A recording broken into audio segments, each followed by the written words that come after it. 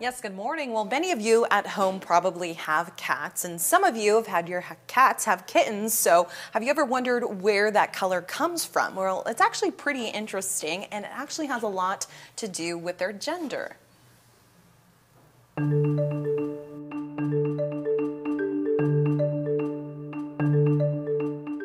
Maybe you have a female calico at home. My guess is if you have a calico, she is probably a female. But does that mean calico cats are always female? According to a veterinarian with the SpokAnimal Medical Center, this isn't always true. With female cats, they have two X's, just like with humans. Male cats have X and Y.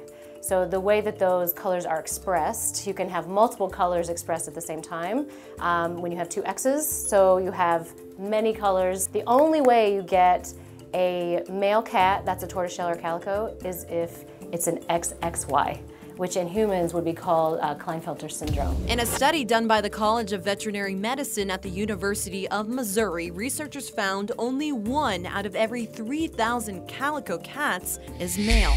Moving on to orange cats, are they always going to be male? According to a blog written by Dr. Marty Becker, the chief veterinary correspondent for the American Humane Association, the gene that determines how orange cats get their color is displayed on the X chromosome. However, it's a recessive gene, so if you can absolutely have female orange cats. I have a female orange cat, but they are maybe a little bit less common because sometimes genetically in females, if they have two X's and the orange gene is on one of the X chromosomes, randomly they will deactivate one of the X chromosomes sometimes for genes. That's just a normal process for the cats. So that's why we'll tend to see sometimes more males because they only have the one X chromosome. So that orange gene is manifested on that chromosome, whereas in females, one of them might be inactivated. So are calico cats always female and are orange cats always male? I'm going to verify this as false.